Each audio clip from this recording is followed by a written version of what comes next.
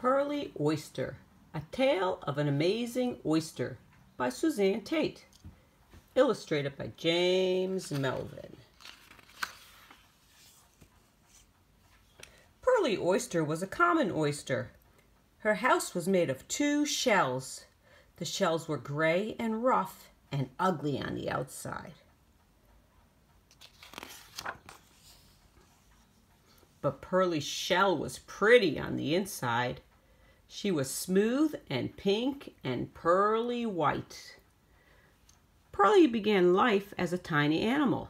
She floated in the water and ate tiny plants drifting there. In a very short time, she had 2 little shells.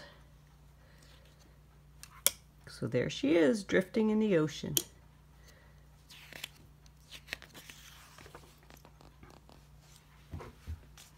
When Pearlie was only 2 weeks old, she settled to the bottom of the water.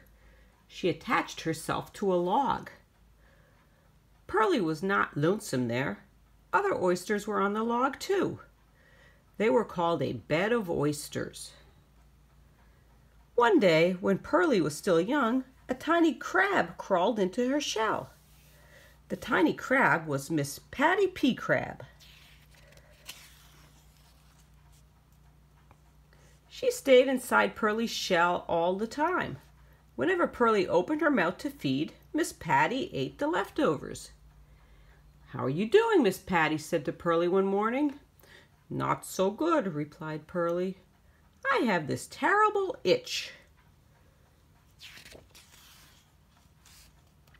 "How did you get that?" asked Miss Patty.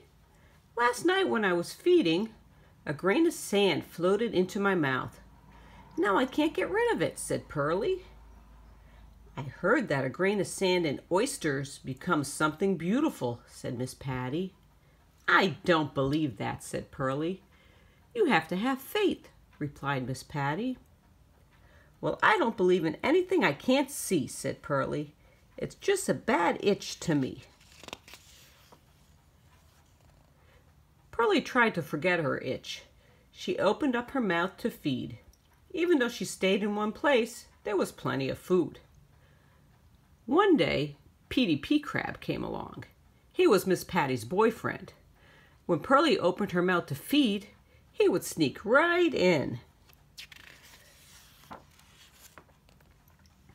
Petey Pea Crab was much smaller than Miss Patty. He didn't try to stay inside Pearlie. He just came to visit. "Your boyfriend is a little feller," Pearlie said to Miss Patty. "Aren't you robbing the cradle?" "Oh, he's the same age as I," replied Miss Patty. "He's just little, but we get along like 2 peas in the pod." Now the grain of sand was getting bigger and bigger. Pearlie had been covering it with juice inside her shell. It helped the itch. Miss Patty could see something shiny and white and beautiful. That grain of sand had become a pearl. Pearlie could hardly believe it. Something good had come out of something bad. Miss Patty Pea Crab was excited. "You see how pretty that grain of sand is now?" she said. "Let's have a party to show it off."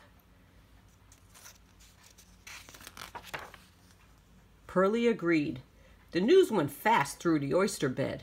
Pearlie would show off a brand new pearl. She opened up her shell so the other oysters could see the pearl. And they opened up their mouths in amazement. "Pretty, pretty, pretty, pretty, pretty, pretty. Oh, how pretty your pearl is, Pearlie," they all said. "You are amazing." Pearlie thanked them politely. "Just think. I first took that itch with a grain of sand, and now it is a beautiful pearl." Then she said to Miss Patty, "I'm going to give you the pearl for a wedding gift." Miss Patty was so excited that she jumped up and down. It tickled Pearlie. "It's been an exciting day," Pearlie said. She closed up her shell and settled down on the log to rest. Now it is time to go to bed.